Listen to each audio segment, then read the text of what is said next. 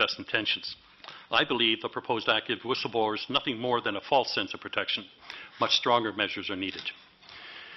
The company was incorporated as a fully independent not-for-profit in 2004. A year later, it entered into a performance agreement with the province of Ontario. This agreement was authored by the ministry and did not include any rights of the province over the independence of the company. I can only conclude this was either done in error or consciously or for a reason. Ontario Orange was not a government agency, as some have called it at this committee. The agreement did include comprehensive rights to audit, examine and investigate both financial and operational activities.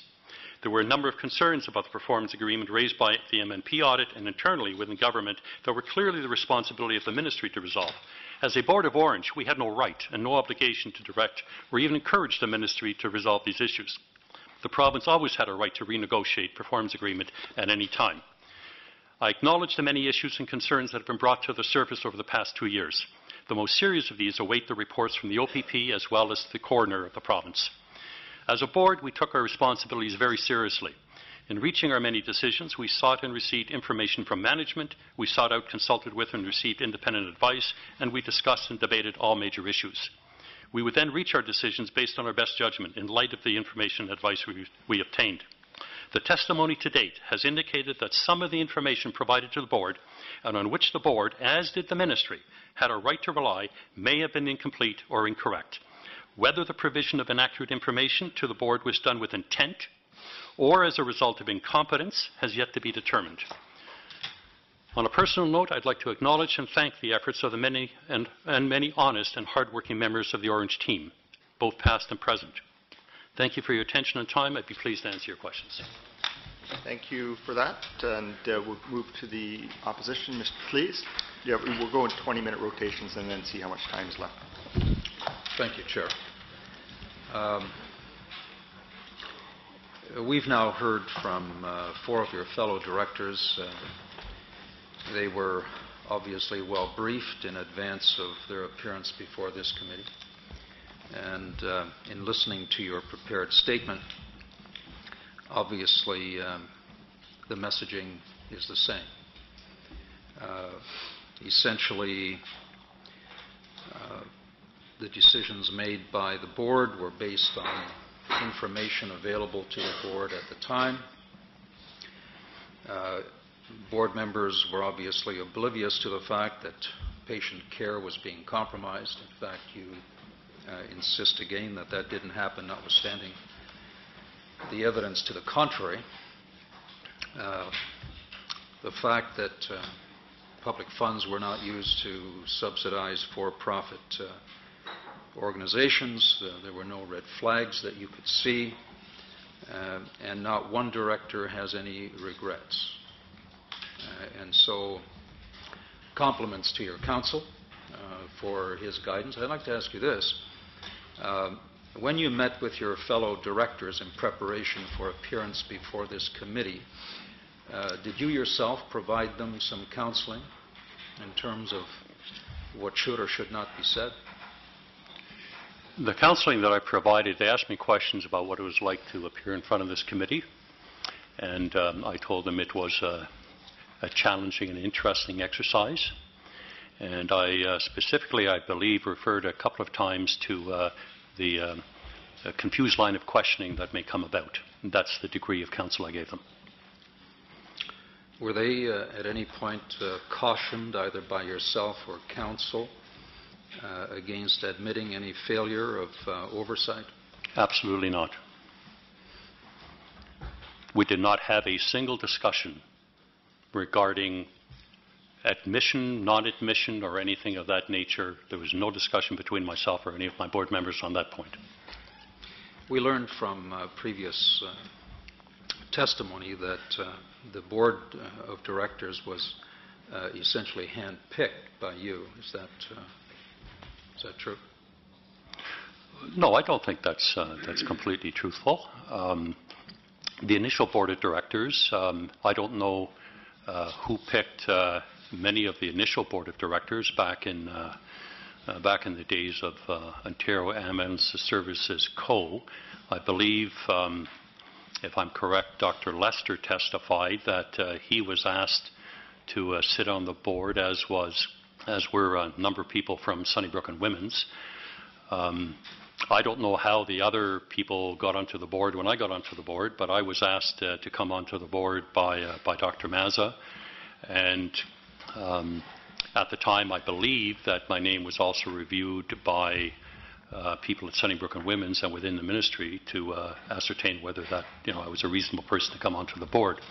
Subsequent to that, I did, as was testified by Mr. Pickford and Beth Ann Coley, I did in fact, after some prior discussions with our Compensation and Nominations Committee about the fact that there were a number of people in the ICD program that I had the opportunity to be with for a period of 16 weeks or 16 days over, I guess, a longer period, going through business cases, presentations, analysis, tax issues, and many other things. I had the opportunity to come in contact with some very experienced people. So and the question is, and just allow me to finish, please.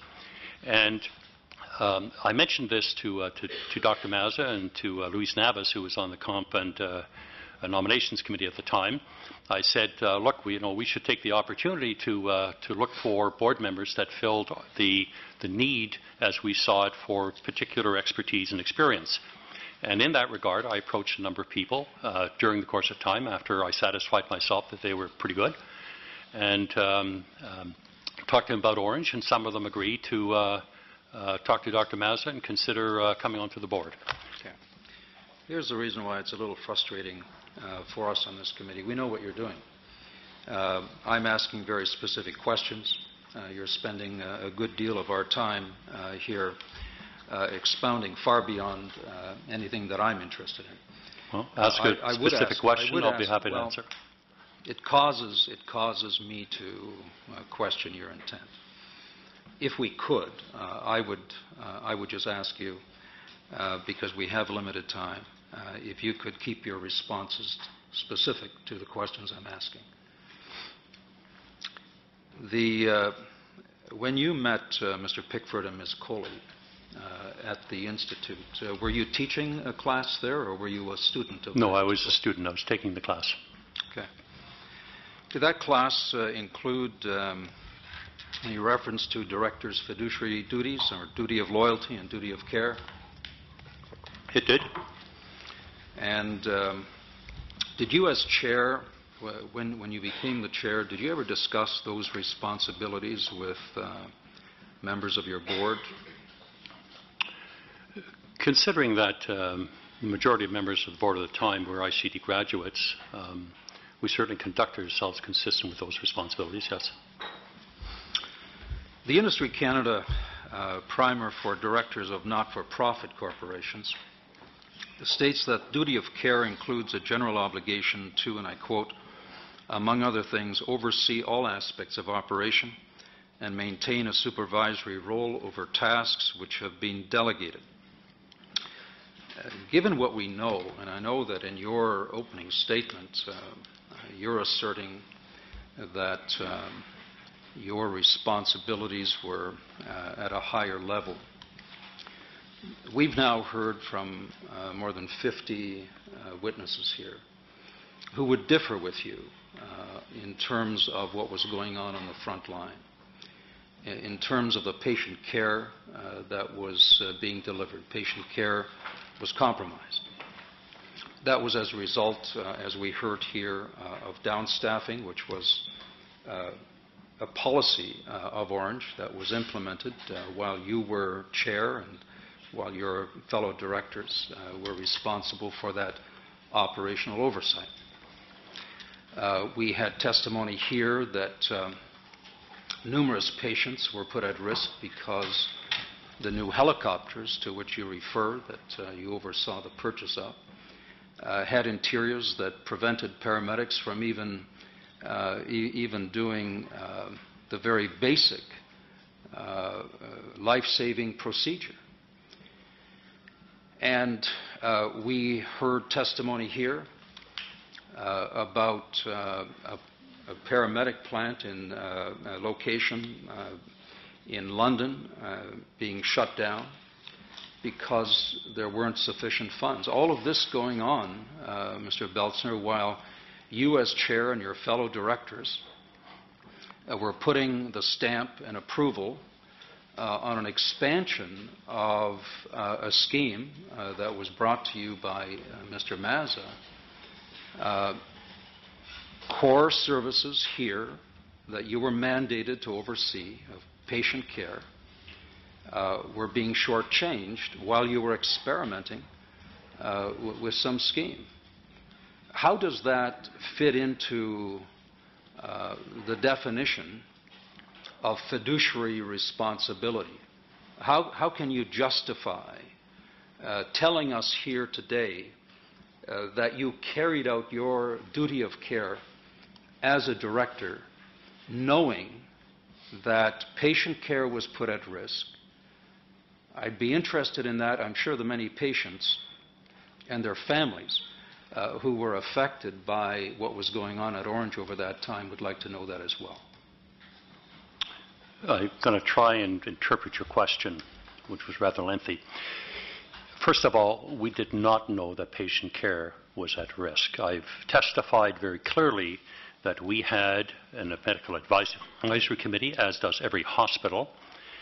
We looked to the medical advisory committee that is made up of very competent physicians to provide the board with insight into the actions on patients.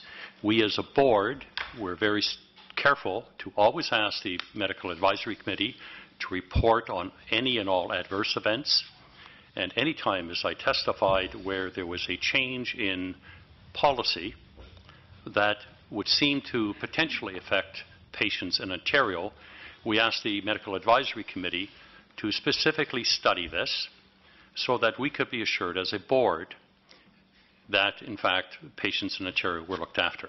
I would disagree with your statement that we knew that patients were not being looked after. So your answer, of course, is that you relied on your medical... We had an absolute right to rely on a medical advisory committee, as does the board of a hospital. And you took no other outside information into consideration? That is not correct either. The outside information that we took were the reports on patient transports that came from our chief operating officer, and we relied on the information as we had a right to rely on that information from him. We also received information from our patient survey individual that conducted patient surveys and reported back to the board, and nothing came up in any of those reports that would suggest that there was any detriment to patients in Ontario.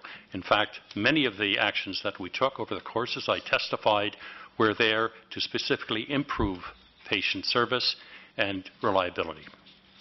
So you were not aware of the investigations that were ongoing, some 13 in 2007,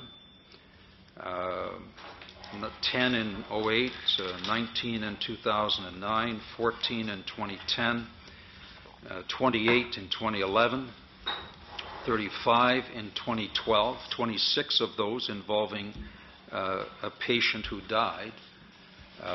You're telling me that as a chair of the board and the board of directors had no idea that these investigations were going on.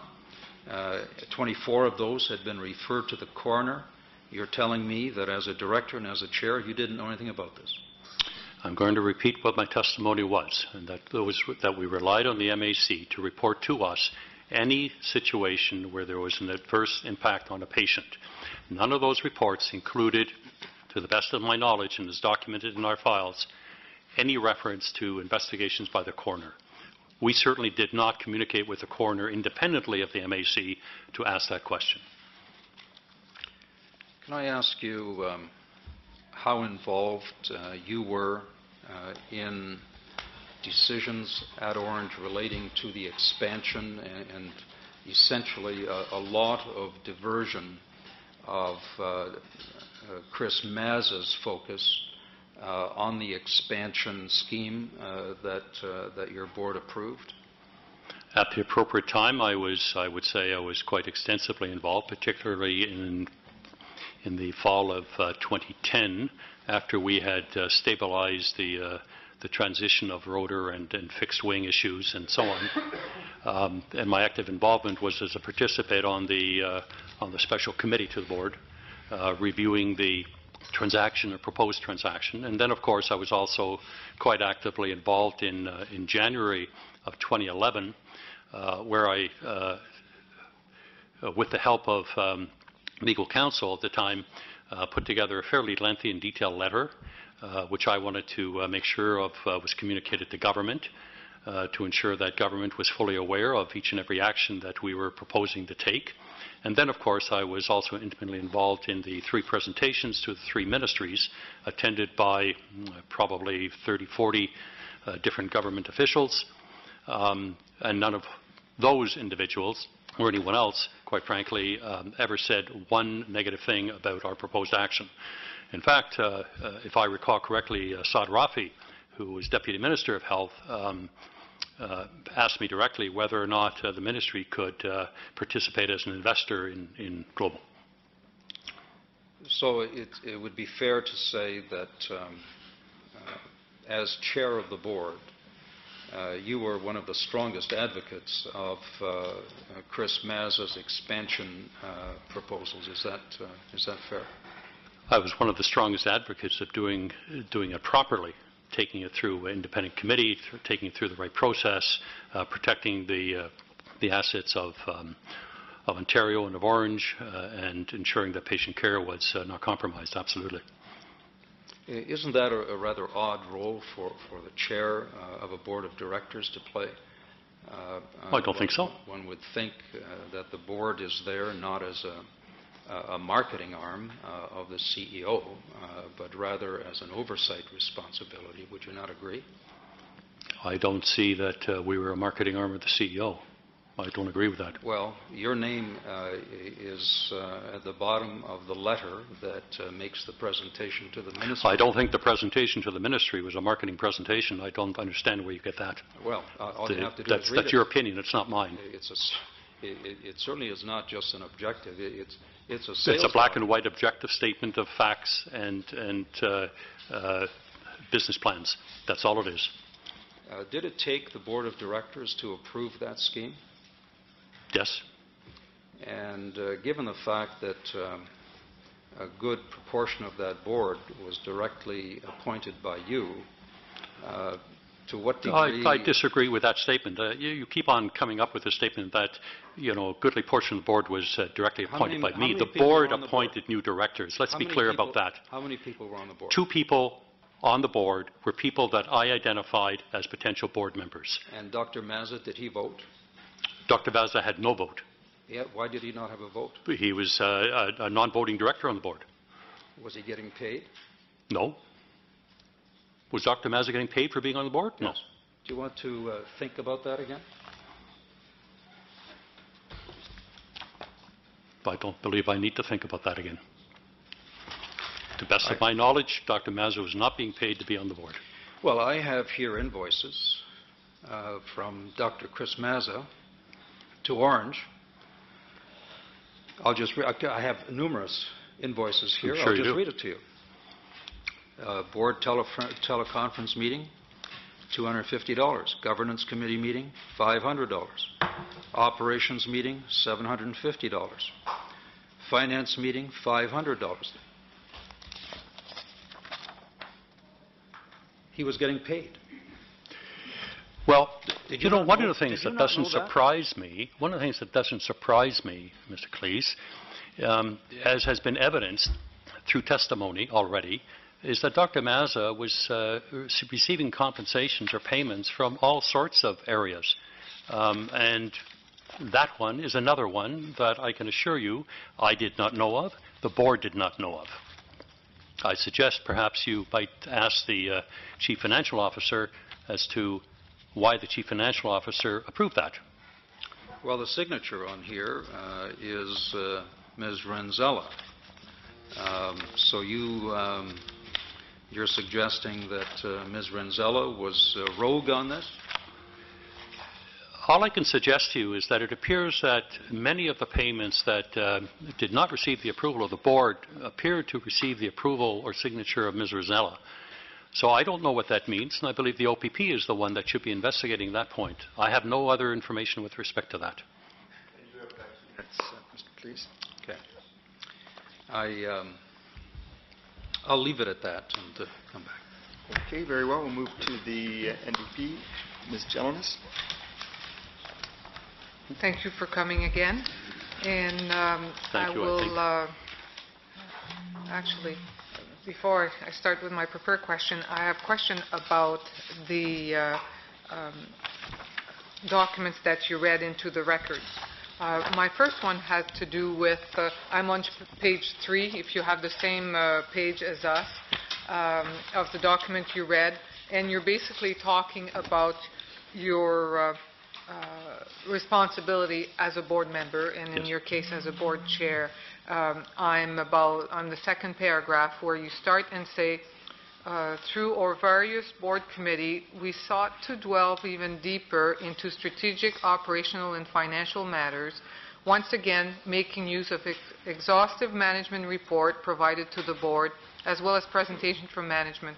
You remember telling us that? Yes. Okay, so the strategic plan that was presented, the way I call it, the 11-page document that was signed by you, presented by Mr. Apps and you to the people of the ministry, this is something that your board and yourself knew inside and out. You knew that you were going to create this new corporate structure. You had a plan. You agreed with it. Yes. Okay. And you communicated that information to the people at the Ministry of Health. Absolutely, black and white and verbally. Okay.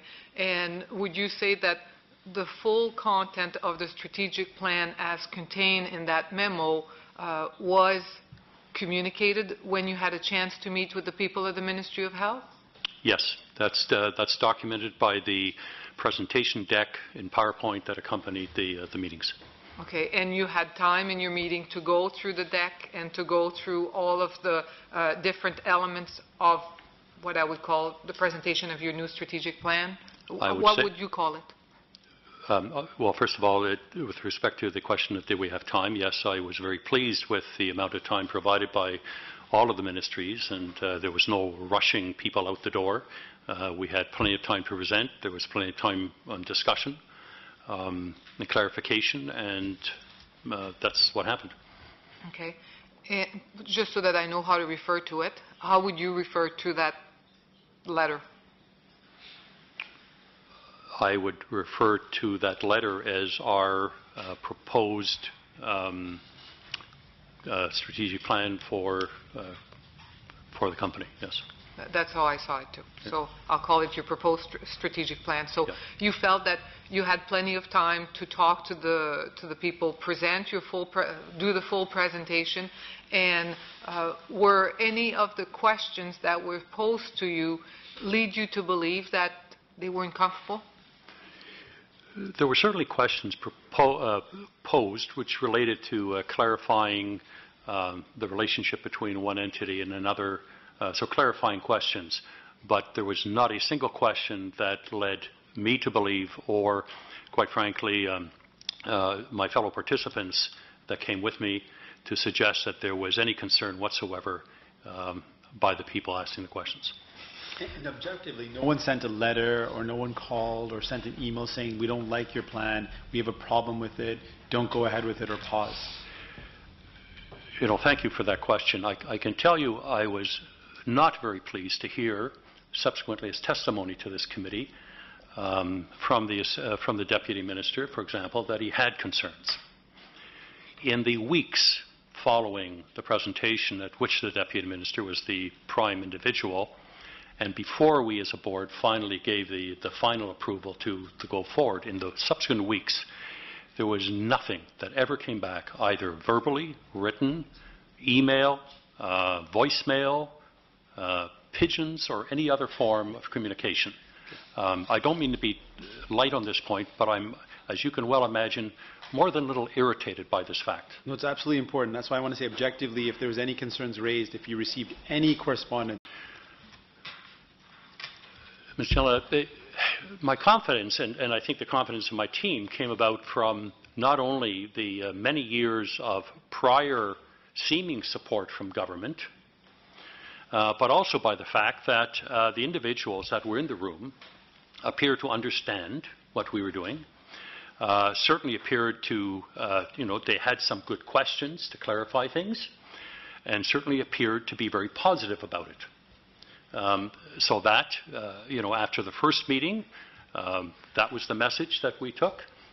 We then had a second meeting with another ministry that was focused from a little bit different aspect, the finance ministry, for example.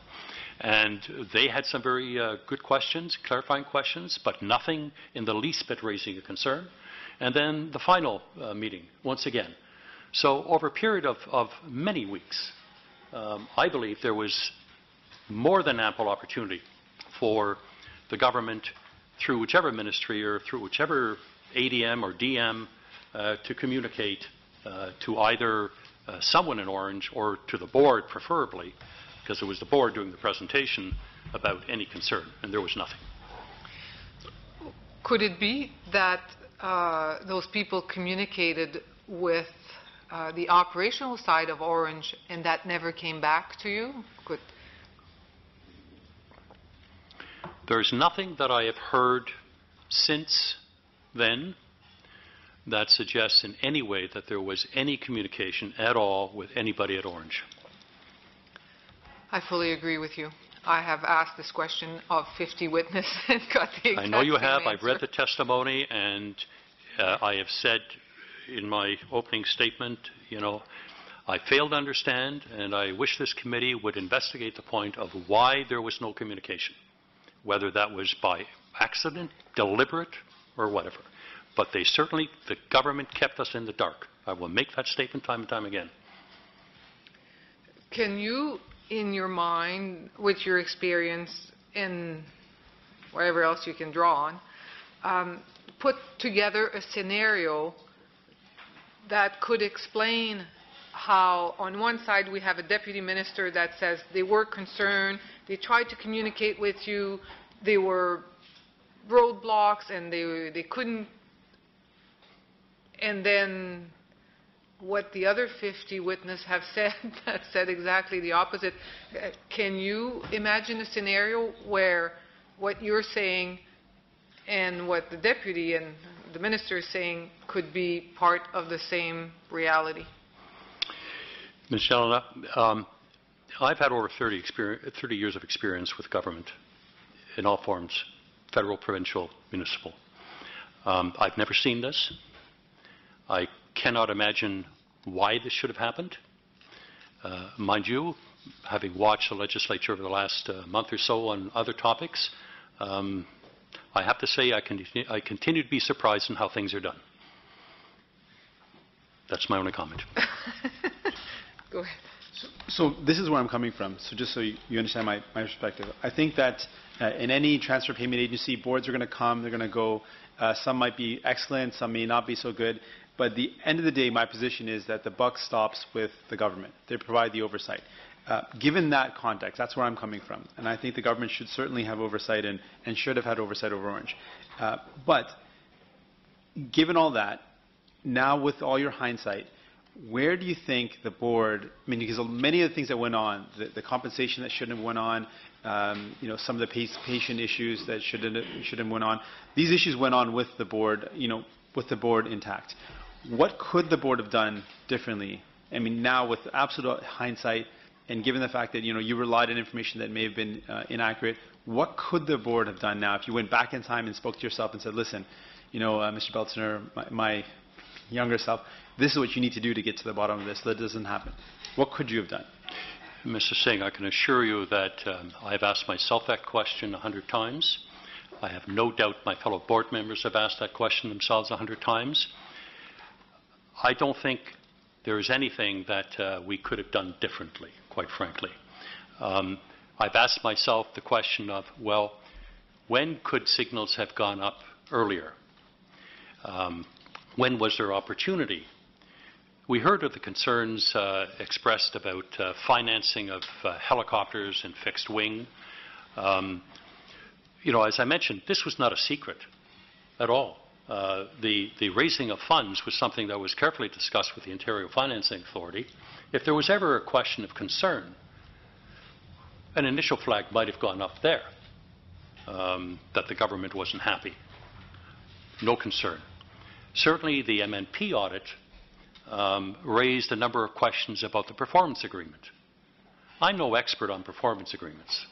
I'll admit that. But what I do know is that the performance agreement is a document that the government produces to set out the roles and responsibilities for others to perform under their watchful eye. The performance agreement, to my surprise, contained left Orange completely independent, but still with the rights of government to oversee and examine everything. This was a rare instance. I mean, I've gone back now and looked at other performance agreements. This is a rather unusual one.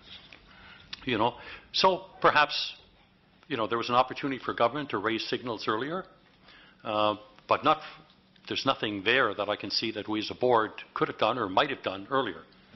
I believe very strongly that we did everything that was necessary to do carefully, and with the belief that we had full honesty and transparency from management and full honesty and transparency from the government. Okay. My colleague has more questions. So I'm going to bring you back to the performance agreement, specifically when the MNP audit had raised a number of performance agreement compliance issues, and I'm on page 8 of your document, if you're interested, where you say that they were appropriately resolved and subsequently monitored by the board through specific management reporting. However, the board was concerned about the delay in the ministry's reporting of external concern, and you go on to say that you went on to write a letter. And I'll read it exactly. In 2008, a formal letter was sent to Ruth Hawking, yes, and advised it, specifically request that the ministry advise it, as in Orange, and on a timely basis of any concern it became aware of. This is rather unusual for an agency to ask in writing. Excuse me, we're not an agency. So what are you? Not an independent not-for-profit. We are, by definition, there are 3 types of agencies of government. Boards and Commission, you're not one of those. You're correct. Okay, I call you a transfer payment agency. You're not a TPA? No, I wouldn't classify as a transfer payment agency. Okay. I classify as an independent not-for-profit, or okay. Orange.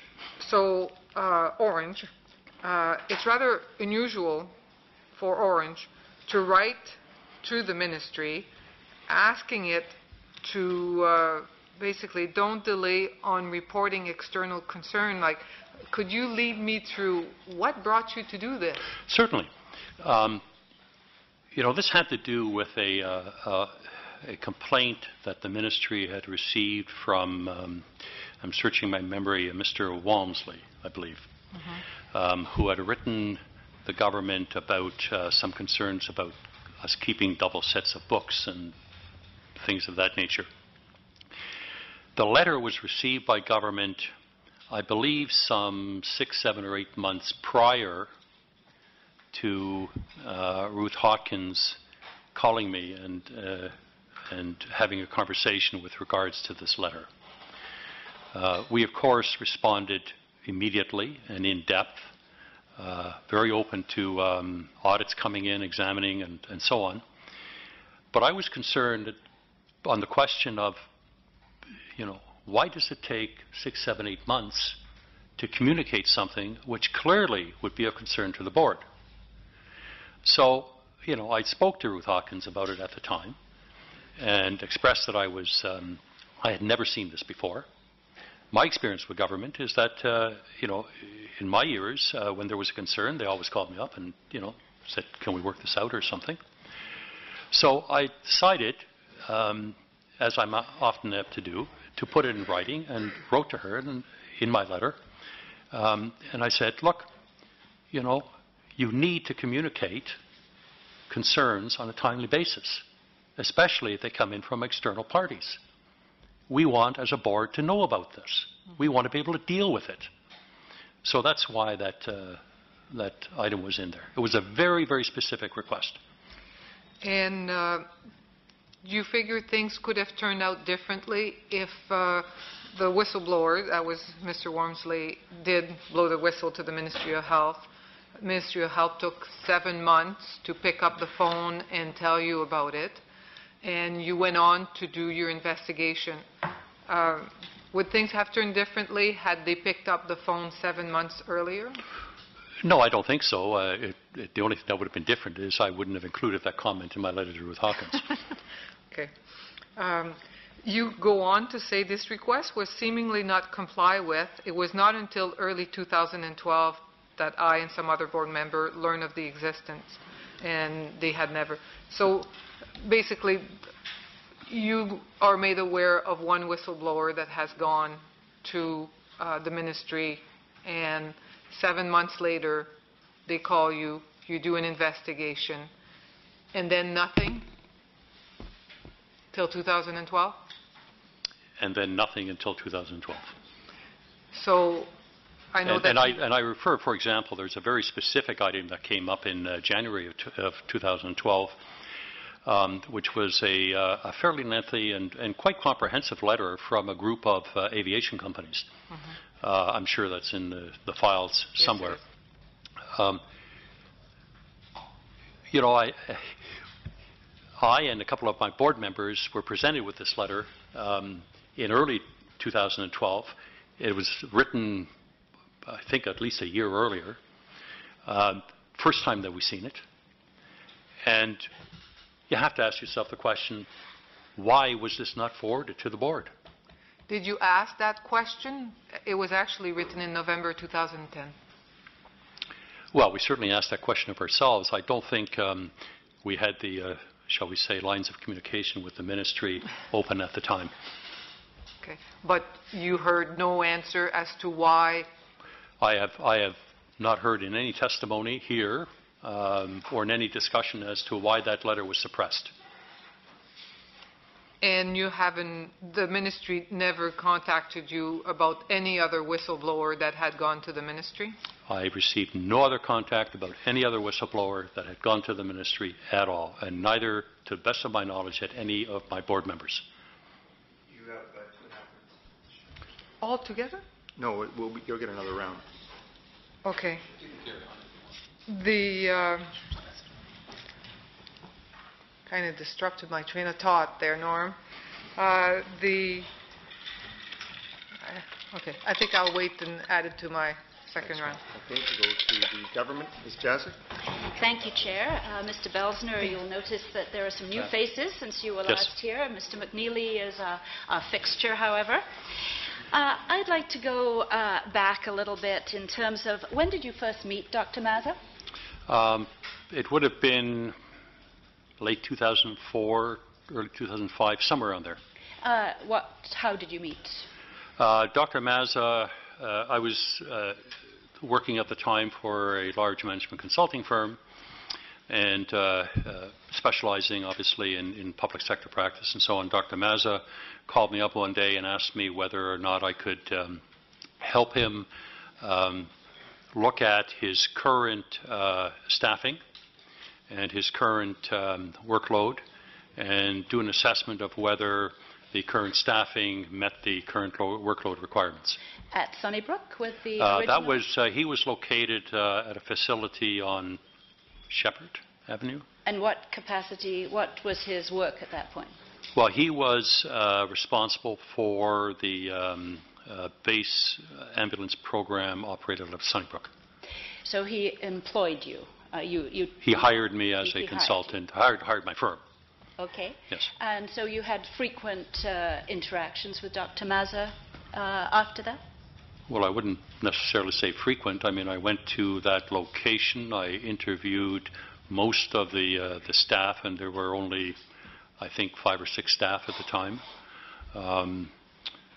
Some staff responsible for paramedic training, There were no administrative staff because, of course, all of the administration was being handled by Sunnybrook and Women's. Non-province billings were handled out of the ministry. Dispatch was handled out of the ministry. So it's a very small staff. Did you deliver a report? I did. Have we ever seen that? I don't believe so. I would like to have a copy table, please. That report. I don't have a copy of the report. Oh. This is now, what, over 10 years ago or in that range? I'm just sort of exploring the relationship that you have. I don't have a copy of the report, but it would have been, standard, I would call Bearing Point Management Consulting report that says, you asked us to do this. This is how we did it. Here are the results. Thank you very much. Do you remember whether you found the service adequate, or do you remember the results of your report? To the best of my recollection, there were some gaps in the alignment of people to activities, and I certainly would have highlighted those in the report. Did Dr. Mazza adopt your recommendations? Do you know? I honestly don't recall. Subsequent to that, when did he, as you've told us, invite you or suggest that you might be interested in the board of Orange? As it probably would have been within the following year. I see. And did you find that at all unusual, that you would be approached by someone who was apparently going to be the CEO? I haven't heard of too many CEOs inviting board members to book as I on their board. I don't think Dr. Mazza was CEO at the time. He was responsible for the base hospital operation on behalf of Sunnybrook and Women's. And as far as I understood, and this is going back through some material provided by previous testimony, that Dr. Mazza had been dealing with a variety of different ministers or deputy ministers of health, as well as the board of Sunnybrook, with a vision to consolidate I think in Dr. Mazza's view, I would be fair to say he viewed it as a fractured air ambulance system in Ontario. So at some point, I mean, you heard Dr. Lester testify that the first step was the creation of the Ontario Air Ambulance Services Co. Inc. The proposal from Dr. Mazza to yourself was that you be the chair of this new entity. Well, I first came on to the OASCC board as a member, and then when the other member, when that was changed, I became chair, yes. So at first you were just a member of the board when it was Correct. Ontario Air Ambulance. Correct. And Dr. Lester was there from Sunnybrook. Correct. Correct. How big was that board? How many members? When Sunnybrook was involved, I honestly can't remember. Could have been 7 or 8 or something. 7 or 8. And then subsequent to that, did you take this course, the ICD? I did, yes. And that's where you met Mr. Pickford and Ms. Yeah, Coe. that was many years later, yeah. Many years later? Yeah. I see. So you were on the board, and then many years later you decided to take the course? I was on the board, and then I forget when I took the course. It probably was 2006, 2007, somewhere in there. When you... well, it must have been 2007, because that's when I met Mr. Pickford and Beth Ankroy. During the time 2004 to 2007, how would you describe your relationship with Dr. Mazza? A client relationship, then I would say nothing other than a business relationship. There was certainly no personal relationship. So it was a bit of a reverse. First, you were you provided a service to him, and now you were management and he was staff, essentially. Yes.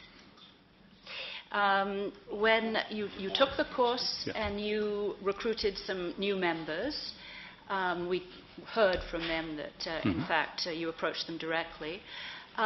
During that time, we do have in our documentation a report from the Globe and Mail by Karen Howlett, dated February 15th. And a board member at the time, one Enola Stoyle, apparently was asked to resign from the board, or her time on the board was going to be terminated. Could you tell us a little bit about the conversation you had with Ms. Doyle?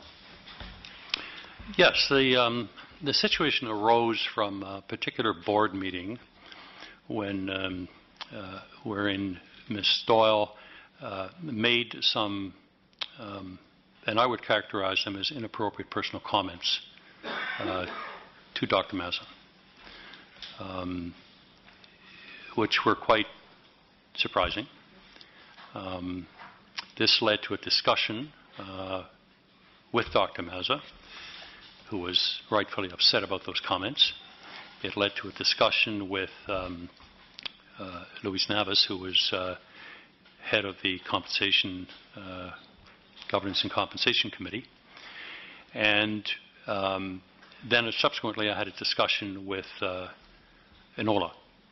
And during that discussion, I think we reached the appropriate conclusion that the relationship between Enola and Dr. Mazza was not going to get much better, that it was a relationship that went beyond, I would say, a board's, typical board director's participation on a board.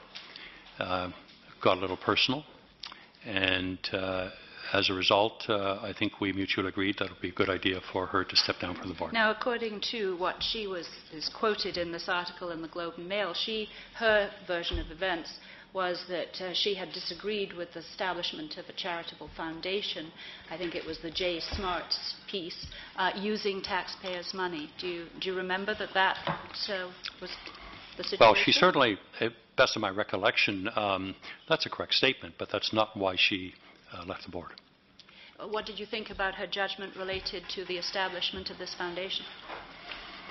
She had her view. We had a long discussion at the full board about the establishment of that particular charity. And I think it's fair to say that in that particular instance, Enola had one view and other board members had another view. How many people were on the board at that time? Now you're pressing my memory.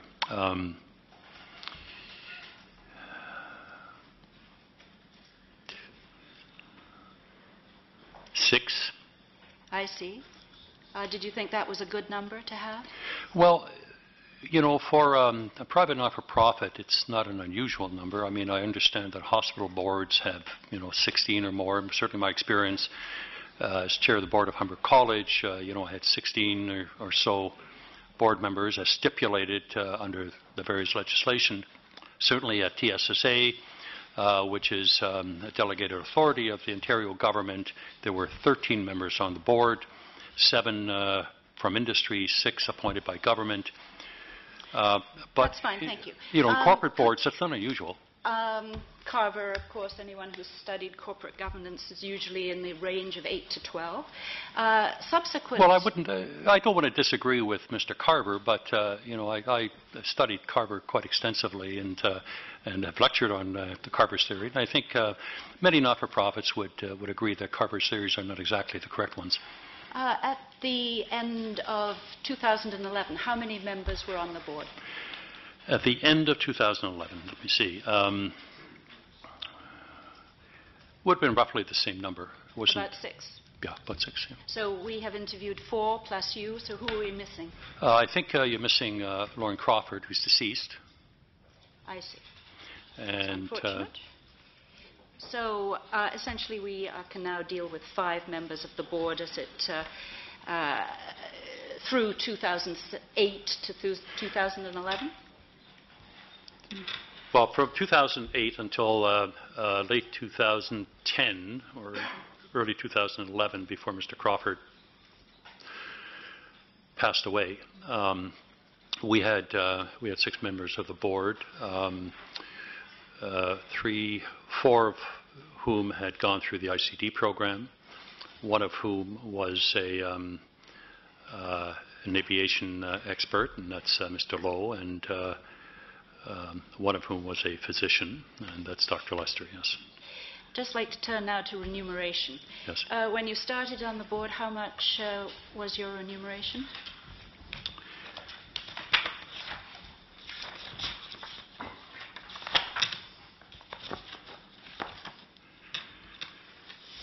In 2005, as a not-for-profit, and not charitable status, but as a not-for-profit, my remuneration according to Orange records, is provided to me by legal counsel at Orange, was $11,675. And in 2011? In 2006, if I may just continue. No, I'd prefer not. I'd just in like to hear 2011. In 2011, the total remuneration was $221,750. And where did that remuneration come from? I previously testified to that point. It's in my previous testimony. Please refresh our memories. The remuneration for 2011 came from the for-profit company Orange Peel, the for-profit company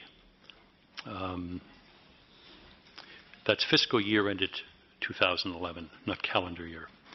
The for-profit company Orange Air, my services as a member of the various committees, separate meetings with the AG, and participation on the independent committee, which I think $155,000 was made up of the various retainers, and $66,750 was as a result of additional meetings. Did any of the money come from the Ontario taxpayer?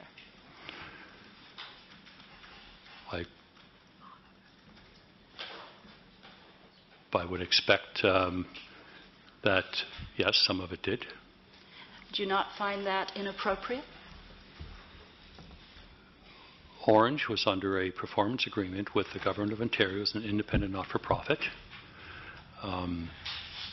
But you seem to have emphasized to Ms. Gelina the independent nature of this corporation. Yes. For which you were the chair of the board and ultimately responsible. Yes. I'm sorry, what's the question? So the question is, don't you think it's inappropriate to use Ontario taxpayer dollars for your work on a for-profit corporation, essentially, which is what you turned Orange into? The company received monies from the Ontario public government under what I viewed and what legal counsel has always told us was a commercial contract. We're not an agency of government. So you could do with it what you wanted? No, not at all. It's for the benefit of Ontarians, absolutely. Tell me how you spent your time, say, during 2011, earning $200,000 as the chair of Orange. You had quarterly board meetings with your small board of 5 individuals. What did you do in between time? Sort of describe how many hours a week you were working for Orange. Probably through the course of 2010, the calendar year 2010, through to March, April 2011, I could well have spent 1,500 hours on Orange and Orange-related matters. Give me some examples. You were interested, as you have told us, with a patient focus. Were you looking at response times, amount of time of aircraft availability? I mean, absolutely. That's a lot of hours. I think as first of all, as has been testified, we ended up with a large number of entities, including the for-profit subsidiary companies, Issuer Trust, real estate company, and so on. And each of these entities had its own board meetings and had its own financials. So was the bulk of your time spent on looking at these corporate entities and...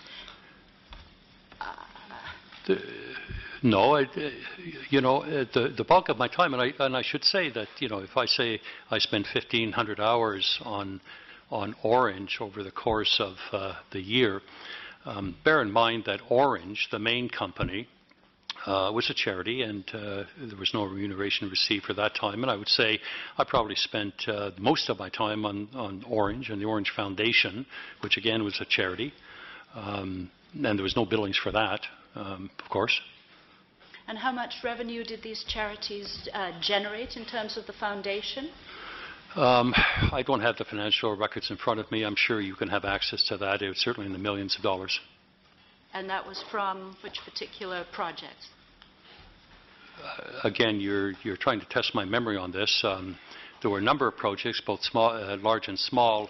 I seem to recall there was a project at the charity that raised funds for young children transfers. You have a particular medical term for that, for dealing with babies and Pediatric? Pediatric transport, yes. That was, we had a program to establish a pediatric transport program, and that was funded through a very generous donor. Then, of course, we had... For operating costs or for capital Capital expenditure? and you know, the various equipment necessary to outfit our helicopters and fixed wing with pediatric. I think pediatric programs were at the time where movements of pediatric patients were handled predominantly by a hospital in Ottawa and one in Toronto, maybe one in London if I'm correct. You would know this better than I. So, and this often required specialized staff from the hospital to come along. And so there was but presumably that was funded through the public dollars, the actual transport. Well, the actual transport, as any patient in Ontario would be funded through public dollars. Okay. But I'm So saying, there was so your question on fundraising, so there was fundraising there. There was certainly fundraising, direct fundraising from the major suppliers to Orange. And did that fundraising then subsidize some of your remuneration? No. Monies that went into all the fundraising that was done. There were two fundraising types. One that dealt with donor-specific requests, which for the most part typically dealt with, you know, put the money into a particular piece of equipment or something of that nature. And then there was fundraising of a general nature to pay for the administrative costs of the foundation. For example, the foundation had an executive director, and the costs of that executive director were paid for by non-dedicated or non-specific donor dollars. So, for example, I'll give you an example. You know, I did fundraising with a club that I belonged to. I did Orange fundraising within that club. And we fundraised it even as directors. We contributed significant dollars to the foundation as for general purpose dollars. You don't remember what you mean by significant dollars? Well, in terms of what I donated? Dollar amount? Well, certainly it was in the thousands. Okay. Now, Medical Advisory Committee, I'd just like to pursue that. Who attended from the Medical Advisory Board at the board You're on meetings? your last minute. Okay, I'll just ask this one before the next round. Who attended from the MAC? Yes. Okay, it was the first chair of the Medical Advisory Committee was Dr. Bruce Sadwowski. And so he would attend. He was then replaced in some years later by Dr. Yen Chow, who would come to the committee. But it's generally those two individuals. Okay, we'll continue later. Very well. Thank you. We'll move to the PC party. Mr. Please. Thank you, Chair. Mr. Beltzner, you spent considerable time in your opening remarks talking about the dire strait of Ontario's air ambulance service. Yet, when we read the offering memorandum that your board approved for, was it $230 million, the initial offering? I think it was 275. 275 million. I think so. Throughout that entire offering memorandum, you speak glowingly to potential investors about the strong history of the air ambulance service, the worldwide reputation that air ambulance service has.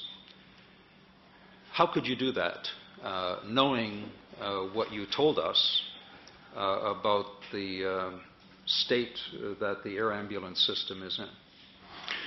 Well, First of all, I think the reputation and capability of the air ambulance system is made up of predominantly the frontline workers. They're the ones providing the medical care and as well the patch physicians that supervise, direct them. The fact that on day one we had a rather disastrous communications infrastructure handed over to us did not need to be highlighted in the offering memorandum because we had fixed it by then. And in fact, we had fixed it very quickly and without any interruption to service. You can just imagine being handed over an operation where the province-wide dispatch center collapses on day one. No backup, no recovery. Nobody knows what to do. And you call that, sir, a strong basis on which to boast about the air ambulance system, that you're now going out to raise $275 million absolutely. Of debt offering. Can you tell us who bought into that debt offering? Who bought into that debt offering? Who ultimately took it up? I can't recall who the providers were. You don't? No, I don't. Wasn't that a pretty significant debt offering? Do you remember one? Olmers? I can't remember. Did any companies that you are associated with or were associated with take that offering up? Not that I'm aware of. I wasn't involved in the roadshow on the debt offering. Certainly there were a lot of negotiations going on with TD, Toronto Dominion Bank, that I believe had floated us a loan while this was going on. I think they were, intimately involved. We had experienced independent financial advisors working on it. But as to who finally took it up and to what percentage, I honestly can't recall. Okay. We heard about the for-profit entities and why they were put together. You spoke glowingly in your extensive letter that was presented to the Ministry of Health about the opportunity that those for-profit entities would have to generate profit and ultimately supplement Ontario's air ambulance service. Did you really believe that those for-profit entities would become successful? Absolutely. Did you ever invest in them? No. Why? Well, for one, I don't have the money. So I wasn't there as an investor. Why not? What for? Well, if it was going to be so successful, would you not want to be first at the table, or at least indicate your willingness to invest in I think this is, I don't know where you're going on this, but this kind of reminds me of a television show that is on periodically where investors, where people come forward looking for investment. We're on the board interested in securing additional sources of funds for Orange. We are not on the board in there to look at personal investments in something of this nature. We're certainly there, certainly I believed in it, the rest of the board believed in it. We received lots of data that suggested this was going to be successful. There have been strong expression of interest from different parts of the globe concerning Orange's potential operations in their geography. So all the indications were that this was going to be successful. Did you get any shares in any of those corporations? Yes, subsequently we found out that Dr. Mazza had allocated some shares in this company called OGMI, which was the initial, if you like, holding company of the limited partnership. A limited partnership, when it's created, has to have a, partner that holds the shares, and this is the company that was created, and those shares would of course be significantly diluted as other people come in to buy into the limited partnership. As I understood it, Dr. Mazza had offered each of the board members some, half a percent of a share or something. We never saw the shares. Certainly we never, this came as news and all the rest of that. I can tell you that... Were minutes ever signed to issue those shares? Pardon me? Were minutes signed to issue I those? don't know. I don't... OGMI was a company that was, I believe, Dr. Mazza and Maria Renzella and some other person might have been the officers of that company. Okay. So I don't know. I had no insight into it. All right. So you found out that you had some Yeah. shares, didn't know about it, even though you were the chair of the board. You did sign off, I understand, on a series of loans to Dr. Mazza, $450,000 in July of 2011. Yes. $500,000 in July of 2010. And the security for those loans, do you recall what they were? You and I had that discussion at the last testimony, and I Yes. explained that to you, yes. I'd like you to explain it again, please.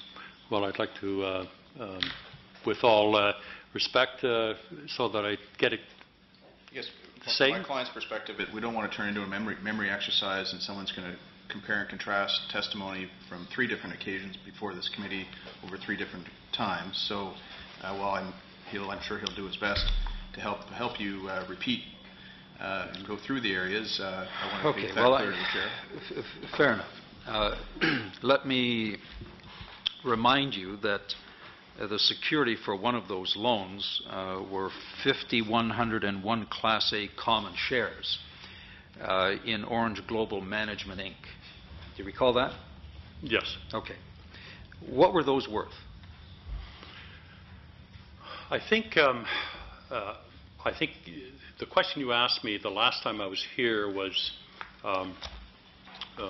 what did you think the value of OGMI was? And I think I said something like there have been numbers of $100 million thrown around.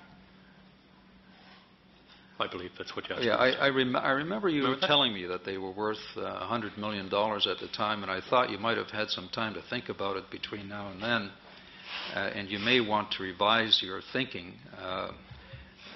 So let me put the question differently. Mm-hmm. It doesn't really matter what someone told you they were worth. As the chair of the board, you knew full well what the asset value of that company was. What is a realistic value that you could testify to that with all of your professional background and knowledge, those shares were actually worth? The best that I was able to testify is what I told you. I had no other basis. I mean, there were some numbers that had been provided, floated around about the potential market value of these shares in the future, and that's what it was. No, I'm not talking about the future. I'm talking about at the time that you signed this note and lent this man $450,000 and took as security this paper, because surely that's all it was paper, and yet you signed off on that. You took as a pledge against a $450,000 loan paper. That's all it was worth at the time. Isn't that true? There's no question about that. Okay. Can I ask you where the money came from when the check was written out to Chris Mazza for $450,000 and again $500,000 in July of 2010, and in March of 2011 a $250,000 advance against his bonuses? Where did that money come from? What was the source of that money? The first of the loans, which was a housing loan, which was provided by Orange Peel, I believe. Where did the money come from? Where did Orange Peel get that money? Orange Peel got that money as it got the money to pay Dr. Mazza's compensation, and the compensation of all employees of Orange Peel at the time came from monies under the performance agreement. So it came from the taxpayers? Came from money Yes. under the performance agreement, yes. It's taken us 50-some witnesses to get to this point. So that particular loan, housing loan to Dr. Mazza, which I will state is not an unusual thing to do, came from monies as a result of the commercial agreement between Orange and the province. The 2 other amounts came from monies, as far as I was led to believe, from monies raised as a result of the marketing agreement with Augusta Westland and other sources other than funds from the performance agreement. In fact, I recall a conversation with Maria Renzella to say to Maria, are these funds available? Do we have the cash to do this? And she assured you that the funds were there. Yeah. But you're not certain that that money came from anywhere other. It may well have come from Orange, right? You know, Mr. Cleese, as provided by testimony to this committee a number of times from various sources, there certainly appear to be flows of money that I and others in the board were not aware of. I'd like to just talk about the board and perhaps follow up a bit on Ms. Jaczyk's questions. The current board of Orange is being paid nothing. They're doing this as public service. When I look at the bylaws that were signed by yourself and Chris Mazza originally, those bylaws provided for no remuneration for directors. Then there were a series of amendments to those bylaws over time that, by the way, what I find interesting is that Chris Mazza signed them as secretary. Which company are you speaking of? Well, I'm talking about Orange. Orange, the charity. Yes. Yes. Yeah. So Chris Mazza is a There was no remuneration for board members of Orange Charity. Well, no. There are others here too. I have an entire binder that relate to Orange itself, not the charity, that also provide for no remuneration initially. Well, then they were changed. But here's my point. No. Here's my point. In addition to the fact that board members determined that they should be paid significantly, what concerns me is when we go through the expenses, we also come across retreats by the board. Niagara on the Lake, an $8,000 bill here. Retreats in Florida, another $12,000 or $14,000 bill. Can you tell me how you justify, you and your board members justify, at the same time that your frontline staff are bringing concerns to your management about understaffing, not enough paramedics, not enough pilots, about decisions that were made that your board must have known about, to shut down a paramedic base in London, and you feel quite good about spending those dollars at a retreat where you could just as well have had those meetings in your head office, knowing the dire straits that the organization was in. How do you justify that? The beginning part of your question, where you claim that we knew about this and that, I again dispute. And you're consolidating a multi-year timeline into a couple of instances. So let me respond to the specific retreats, as you call them. The first retreat that we took was to Kenora in the middle of February, in which the board members sat in a cold Holiday Inn room, I think it was. Might have been something else for a day, and then took ride-outs. I believe the second retreat was, in fact, one in Florida, where we specifically went to Florida to see an operation in Florida, because we had wanted to get the board a look at a similar sized or reasonably comparable type of operation to kind of see what they were doing. Because there's really nothing much else to look at around Ontario, quite frankly.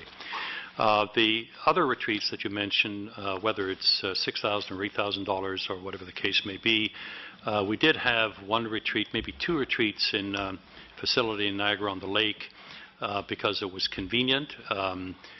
We did not have at the time, I think in one of them, I don't think we had a room that was capable of handling the presentations that were being done by external advisors on insurance plans and so on that I recall. So yes, we did go off-site a number of times. I don't think that's unusual. In fact, I seem to recall in my experience on the board of Humber College, we attended sessions in different parts of Canada on an annual basis, which was paid for by Humber and paid for by all of the colleges. Thank you very much. You've answered my question, and obviously there are no regrets there either. No, I think there were very fruitful meetings. Well, yeah, obviously fruitful. I would hope so. According to the receipts, movies, mini bars, it wasn't. You could have got yourself a room here at Queen's Park for next to nothing. And in terms of the convenience, I think the taxpayers out there and the patients out there who have been watching your presentation here are not very impressed. I would have thought at the very least you would have said, you know what, that was a mistake. Knowing the fiscal state that we're in, I'm going to refer to a letter. How much time do we have, Chair?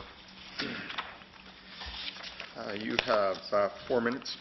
Okay, so, here's a letter dated July 19th, 2011. And signed by you and addressed to Mr. Rob Nishman of the Ministry of Health. This was in response, this letter, if you recall it, was in response to... Could I have a copy of that letter? Yes, I don't recall it. As a matter of fact, Chair, copies. This was in response to an anonymous letter that was written to the Ministry of Health about concerns within Orange. And it spoke about problems at the communication center, patient care, medical dispatch, patient feedback, staffing at the Orange bases, helicopter launch criteria, orientation and training, and so on and so forth. And what was interesting about this is that one of your closing paragraphs in this letter, on the last page, under whistleblower policy, you state, this is your comment to the ministry, I quote, "The board has no plans to introduce a whistleblower policy at Orange until Ontario introduces similar protection for its residents. Currently, protection for whistleblowers in the public sector is limited and largely unenforced. There's no protection at all for whistleblowers in the private sector in this province. This applies to an organization like Orange." I find that incredible.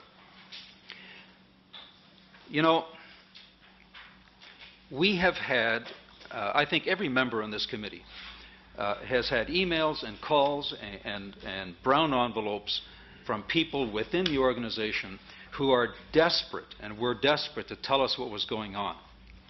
Here you had one example of someone actually coming forward to the ministry, blowing the whistle on what went on, and they get shut down. Your letter justifies everything. I don't know who wrote it, but you signed it. In this letter as well, on page 3, there's a specific reference in the middle of the page entitled Email from Randy LaRue. And you say, "As a result of a $2 million shortfall in projected funding from the government, and a further $1.7 million HST negative impact, Orange needed to manage our limited resources." Mr. Beltzner, this is at a time when you and your fellow directors were hobnobbing it at retreats in Niagara-on-the-Lake, and when you were shutting down paramedic facilities, and when you were flying to Florida and flying to Europe, and trying to drum up business about some vision that Dr. Mazza had, and you got your focus off the core mandate that you were initially asked to look after and oversee, and that is emergency services for air ambulance here in the province of Ontario.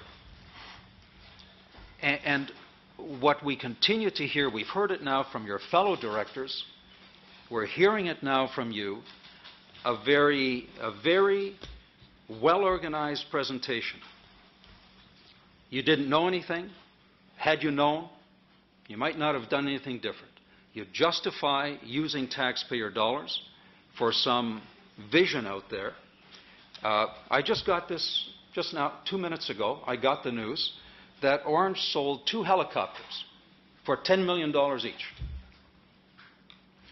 You and your board authorized the purchase of those 2 helicopters, which were not needed. They were going to be spares or for some other purpose. You bought them for $11 million each. So now we're sitting at another loss of $2 million to the taxpayers.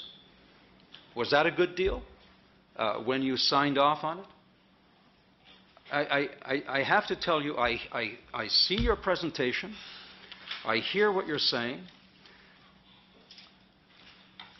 I have to tell you that based on the experience that you have, as a chartered accountant, as someone, as you say, have lectured on governance issues, knowing what you know, to have presided over the disaster that we have at Orange, notwithstanding the lack of oversight by the ministry. I'm with you on that. They didn't do their job. But I can tell you, I believe it was the ministry. The board of directors failed miserably as well. You know, instead of acknowledging that, I hear nothing but justification from you. It's very disappointing. Was there a question? Thank you. I think we're out of time. You've used up your time for now. If you do want to say anything, you're welcome to. Okay, so we'll move on to the NDP. Ms. Jelinek. I want to come back to a question that we've asked to all of the previous board members. That is, when we found out that Dr. Mazza was getting a $400,000 a year stipend to provide medical directives as late as till he went onto his medical leave and then quit. Did you know? When did you find out? Came to the surface when, as a result of a request from the ministry to put together Dr. Mazza's compensation. I think in my previous testimony I said that was in late December at some point. Okay. So when the ministry asked for Dr. Mazza's salary, you put that together and then you became aware. It was the I believe it was the finance department or payroll department that put that number together. Yeah. Okay. And you hadn't signed off on that compensation? No. And let me be clear. Back in 2007, I did sign off along with the chair of the Governance and Compensation Committee on a contract with Dr. Mazza to provide services as medical director. That was a continuation of a previous contract that he had, that I was assured that he had from 2005 when Orange was formed. That was signed off, I am now told, I was told subsequently by Jacob Bloom and Dr. Mazza, which apparently was a contract that fell over from Sunnybrook and Women's. But nevertheless, in 2007, Luis Navas, who was chair of the Compensation Governance Committee, approached me and said, look, we have this contract with Dr. Mazza, which is a contract that existed previously, etc. I read through the contract. I had a discussion with Mr. Navas concerning, was this something that is needed, etc. And I signed off on it for that year, yes. And apparently the contract had a continuation clause in it, and Dr. Mazza continued to draw money from that throughout the years, as I understand. And was the initial contract for the same amount? I don't recall. You'd have to pull out. I think somewhere around $60,000 per region, something of that nature. Chair, can I ask the witness to get closer to the mic? Sorry. I'll do that. Apologies. Okay. You were the one who alerted the ministry about the contract between Dr. Mazza and Dr. Stewart. Correct. How did you come to know that?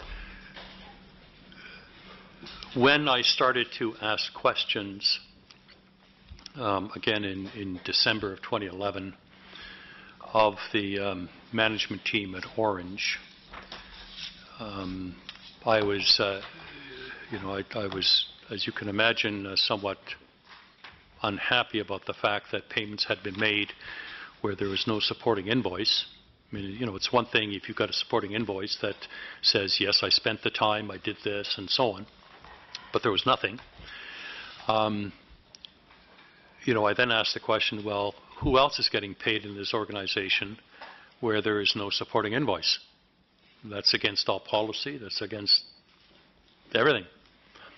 And there were a couple of things that came up. One is certainly all of the patch physicians were under that kind of thing. They had a contract for services, and they did not submit, as far as I understood, specific invoices, as I was told.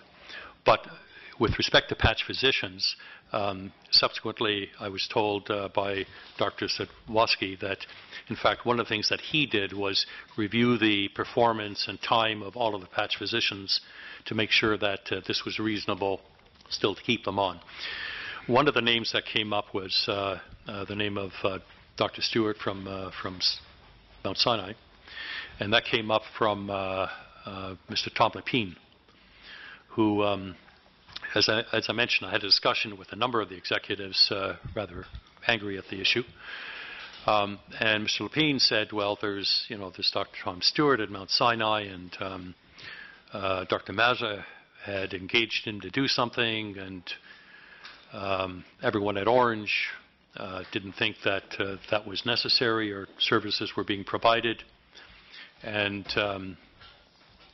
so that, it's another one of these things that I just said, okay, well, somebody better look at this. So how did it come to hit the Sudbury Star, the Toronto Star, a year later? I have no idea. I think, one of the principal investigators, Kevin Donovan, I think as Mr. Wansley referred to him, I don't know, comes up with this a year later. I mean, in testimony, I mentioned this in testimony, I think, the first time I was here, over a year ago. Okay. So I don't know. So so the compensation to physicians, they were on a retainer. Yes. Their contracts were paid, whatever, biweekly or every month. Somebody checked that they had actually done some work. They didn't submit an invoice, a timesheet, or anything like this. They just got paid. Yes, but I believe they because they were in charge of particular patient matters, they would have completed some information that's required with respect to patient matters, because they were the ones on the phone dealing with paramedics, as paramedics were dealing with patients. So I presume in the confines of the medical world, there's some confidential documents that are prepared that evidence that the physicians were involved. Okay, so when you realize that there was payments to Dr. Stewart, but he did not fit those criteria where you could trace back that he had been providing care, who did you tell? At that point, I think I wrote I think that was an email that I wrote. I previously testified on that. It was an email, I think, that I wrote to Ken Flynn of Internal Audit, saying, I think it was part of another email, basically saying, this came to my attention, you should check up on it and figure out what's going on. And did you hear back from the ministry? No. You didn't hear anything back? In none of the items that I raised to him, I think there was 2 correspondences that I raised to him, probably. The one correspondence about Dr. Mazza's $400,000 and then Tom Stewart's thing. And then in January 2012, I called him and talked to him about what we had found out about the supposed payments for the weight upgrades. I've not heard back from Mr. Flynn on any of those matters. Sure. Do you recall a correspondence that you received from Maria Renzella in 2010 where she she requested that for Dr. Mazza's role as the medical director for Orange, for CCTU, and for OCC, that he be given an additional stipend for $125,000? I recall that, and my response back to Maria was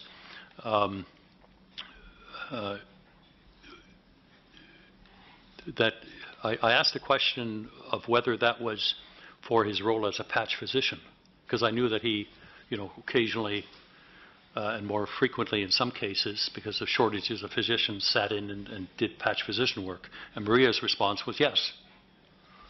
Okay. And so you asked for that clarification. In her letter, she mentioned something to the effect of that he is actively engaged in a number of quality initiatives focused on improved efficiency, improved patient outcomes, and that this participation was above and beyond, above the activities normally performed by the medical director. Do you recall that type of language? Yeah, something of that nature. Okay.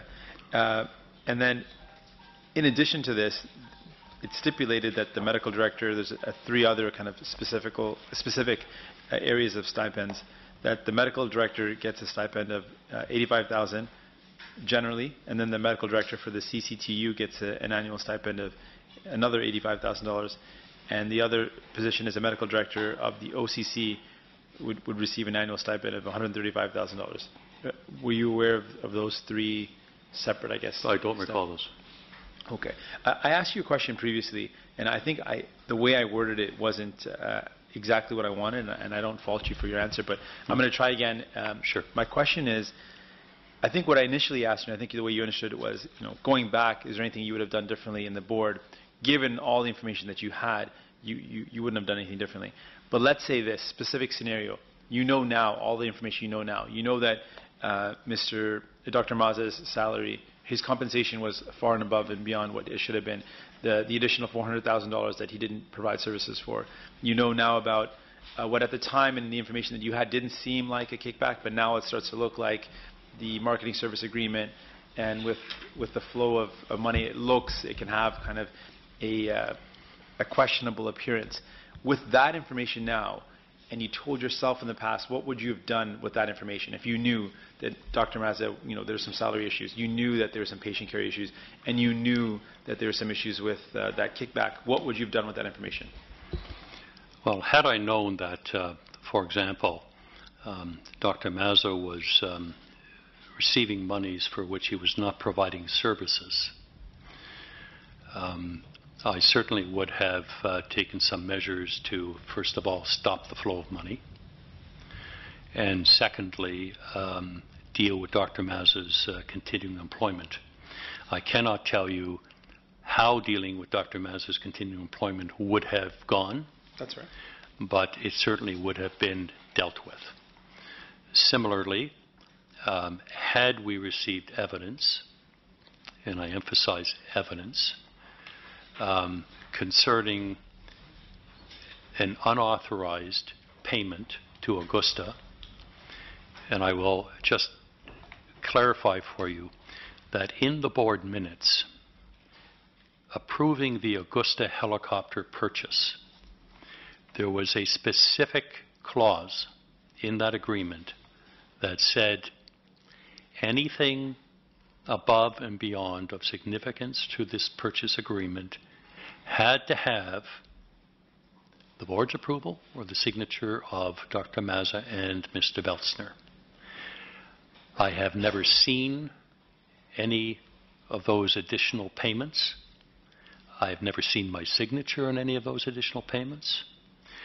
Had I seen an additional payment, it would have gone to the board, it would have gone through a normal review process, and presumably determined whether it was appropriate or not. Had we become aware that it was not appropriate, and I think, again, this is a matter of an OPP investigation, because I can tell you I do not know whether it was or wasn't. I've seen documents that suggest it was not supposed to have been made. I have not seen a money transfer that actually represents what was paid. So I don't know. All right? But had it been brought forward as an inappropriate payment, I can assure you the board would have acted on it. Okay, thank you. You, answering questions from my colleague, you made it quite clear that you understand the difference between a not-for-profit corporation and a for-profit. Yes. That when you're part of the board of director of a not-for-profit, the expectation of being paid for doing this is a no-no. You know that. Well, no, that's not quite correct. Not-for-profit charity status, there is no payment to boards. A not-for-profit, in some instances, there is a stipend that's paid to a board director for attendance at meetings and so on. Okay. So the reason you accepted the $200,000 plus payment was because of the time you spent on the for-profit side? Absolutely. Becoming a director on the for-profit side, particularly an operation that handled financial management, that handled staffing, that handled procurement, and then the other company that operated under Transport Canada license, an aviation operation, increases the risk to directors quite substantially. And the directors typically have a lot more work to do in those situations and are remunerated for that. But see, I fail to see the difference, because when Orange was only the not-for-profit, Yes. It did schedule staffing. It did make sure that it had Air Canada worthiness certificate. It did all of that already. No. The initial Orange, pre-2007, absolutely did have staffing side, did the financial side, did the procurement. It did not have the license to operate an airline. That was handled by CHL and the third-party providers. Didn't have a license to maintain aircraft, didn't have a license to fly them. So all of that was handled by third-party providers, and I've talked about how that was done or not done. I've talked about the reasons why we created Orange Peel as a for-profit, and the transfer of non-Ambulance Act required staff from Orange, which we had by then morphed into a charity status, from Orange into Orange Peel. Orange Air came about as we took delivery of the first fixed-wing aircraft. Okay, but the procurement function, the staffing functions were there when you were in the not-for-profit. Board of director of the not-for-profit, they got transferred to the for-profit, and that suddenly justified paying for what you were doing for free before. Well, no, the timing is a little tight on this, but Orange, when it was first created, was a not-for-profit, purely a not-for-profit. And as I testified, I and all of the directors received a modest stipend for the board meetings and other activities. And in fact, in the first couple of years, I think we just did on the basis of, it doesn't matter how many times we meet, this is the maximum.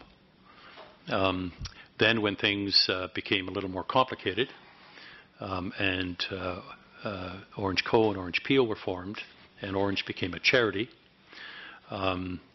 the stipends were increased. And the difference was that because we started to have more meetings, the operation was more complex, we started to provide retainers as, the chair of a committee, each committee meeting, and so on. So under the early days of Orange, it was, in the first couple of years, it was relatively straightforward. You had one company, a not-for-profit, wasn't a charity. You had one company, fairly straightforward operations. And so rather than trying to complicate matters, we just set a retainer on an annual basis and left it at that. And it wasn't a lot of money. As things became more complicated, again, we sought the advice of some experienced outsiders to give us advice on what retainers should be and so on. But it's a fair amount of work. And you feel that the compensation you received was justifiable? Yes. Every one of my additional hours is detailed in billings to the companies involved, detailing what I did, who I did it with, etc. For example, the additional hours which were billed at a rate of $250 an hour, which is about anywhere from a half to a third of my normal billing rate. But you knew that the money to Orange Peel was coming directly from the money that was what you call your performance agreement, I call taxpayer. Yes. I'm trying really hard to understand your train of thought and your logic. So before, if it comes from the taxpayer, you respect the fact that board of directors do their work voluntarily with a minute stipend that we can all agree to, pay for your babysitter and your gas. I think, no, I understand. $200,000 buys you a lot of babysitting. I understand your confusion on the point. I think you need to understand that in the early years, the operation was, shall we say, far less complex from the point of view that you had, third-party providers doing most of the things. The number of staff was fairly small, and as the company took on more of the responsibility and more of the operations, things become more complex and take more time. It's as simple as that. But yes, the source of the money is the same. Much like the source of the money, whether we pay CHL for, flying aircraft and providing aircraft, or paying a finance company for having, pay for the purchase of aircraft for us. It's all the same. The money comes from the performance agreement. The issue with the performance agreement is, the performance agreement set out criteria that we were supposed to deliver a service. And the question of, how we delivered that service was left to Orange to deal with. And that's straightforward. You're aware that now most of this staffing issue, the procurement issue, everything but is coming back to the not-for-profit, coming back to people who are doing it voluntarily. Orange never grew to be anything but it still is now. Well, I appreciate your comment, but the board, with all respect, that is dealing with Orange today, is dealing with a company that was not like that 5 years ago. They had this board that's dealing with things today did not need to go through the transition that we did, which is not to say they don't have tremendous challenges ahead of them. I would not necessarily agree that it's the best idea to roll Peel back into Orange. There are some, legal liability issues,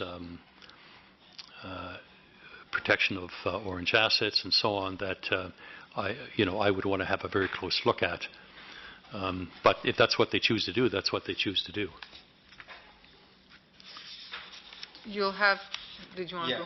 Just one of the issues that you brought up in your comments, and I just want to clarify that one area of concern came up, that you would approach the ministry, give them some information, let them know about the direction you want to go, right, and you didn't get any clear correspondence saying no, don't go in that direction. Right. But you also didn't get, now in retrospect, in hindsight, you didn't get any clear in writing confirmation that they said yes, go ahead with this. That is correct. So moving forward, for other boards or for other organizations or agencies or other entities like Orange that the ministry provides the sole funding for, your recommendation to those board members is that if you must, or the government should provide clear confirmation whether they agree or disagree with the direction that a organization is headed in, and if the board members don't receive that, they should consider that they don't have the support of the government anymore, and perhaps. Well, as I indicated to my testimony, I think, when you're on a board and whether I was on the board of Humber College or TSSA or any number of the charities and so on that I've been involved in, I think you have a right to expect open and honest communication from government. I think that's a fundamental right.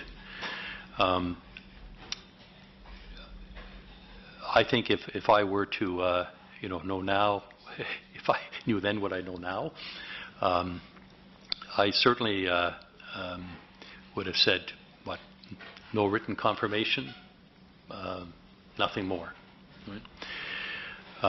I would, as I mentioned in my opening statement, I think boards would be well advised to not rely on no communication, no verbal communication. They should insist on something in writing and something. I think boards that makes sense. Are well advised to get things in writing. Thank you. Yes. Just building on Ms. Jallan's point, do you agree now, understanding that since primarily, if there had been a for-profit, a separate flow of income, a separate flow of funds coming in, there would be no issue with the board being remunerated. No one would have an issue with it. And the fact that the income coming into any of the entities was still primarily taxpayer dollars, do you see that that wouldn't be the preferred choice? That if the flow of money is coming from taxpayer dollars, then ideally the remuneration for board members should be very modest. Do you agree with that sentiment? That generally speaking, that's a good idea. I'm not certain that I would disagree with that. I think I'd have to study it a little bit more because there are lots of complicated corporate structures that receive public funds, where you have potentially these types of situations. I really would not want to make a blanket statement on that. Fair enough. I would really want to study that. But I think, I think it's worthwhile to study that particular point. You might take this as a lesson from Orange, that this perhaps should be more specifically spelled out in performance agreements. Thank you, and we'll move to the government. Ms. Jazek. Thank you. Mr. Beltzner, I'm going to summarize what I've been hearing this afternoon. Certainly. You were chair of a board that was in receipt of $150 million taxpayers' dollars by 2011. You had a very small board. It sounds like there were 6 of you, including yourself, certainly during the last few years. Most of the members, with the exception of Dr. Lester, seem to have been handpicked by yourself. Incorrect. How is that incorrect? I certainly identified Mr. Pickford and Ms. Beth Coley, 2 individuals. I did not identify Lauren Crawford. I did not identify Luis Navas at the time. I did not identify Dr. Lester. I mentioned Dr. Lester. Right. Some of whom you approached. Yes, thank you. When there was a dissenting opinion, i.e. Enola Stoyle, that person was, it was suggested that person resign for whatever reasons, but certainly from her point of view, at least as we read the quote. I don't believe it was on a dissenting opinion. All right. However, that person removed themselves. Yes. You have a CEO who you had actually worked for, and now you're chair of the board of this entity. What it strikes me, and having heard some of my colleagues' comments related to expenses and so on, that you had kind of a cozy group who knew each other very well. And I guess I would have to question the objectivity of that group in supervising, and as you say in your own brief, that you had proper oversight of management's activities and proper stewardship of the company. It just doesn't sound like that. In previous testimony, you even referred to being in some way at the mercy of Dr. Tamaza. This is what it sounds like to me. My reaction would be, you refer to us as a cozy group. I had never met Mr. Luis Navas previously. I'd never met Dr. Lester previously. I'd never met Mr. Lauren Crawford previously. I'd never met Enola Stoll previously. The only people on the board that I'd ever met previously, and I'm other than happen chance at events, would have been Mr. Pickford, who was in charge of an international tax practice in the same firm that I was in. But because we didn't deal with each other, we didn't deal with each other. So I object to the phrase of cozy group. We did not socialize with each other,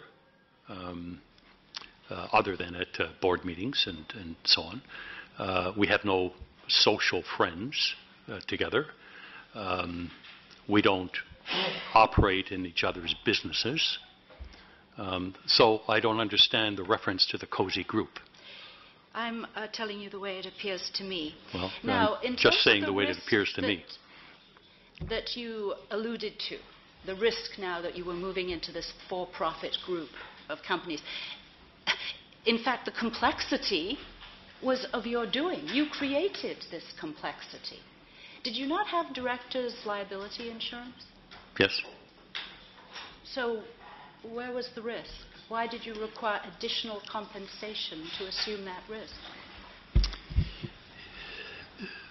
Because the business is more complex, takes more time, and but you were it doesn't. Complexity, which I don't think just Ms. because Shelley you have to. has pointed out is unnecessary. What's unnecessary? We are still. Your core business was running air ambulance in Ontario. It is being run now without that complexity.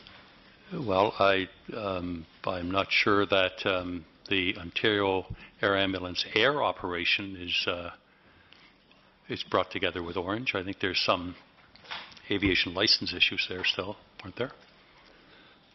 So what are you implying? That obtaining aviation licenses was somehow risky for directors?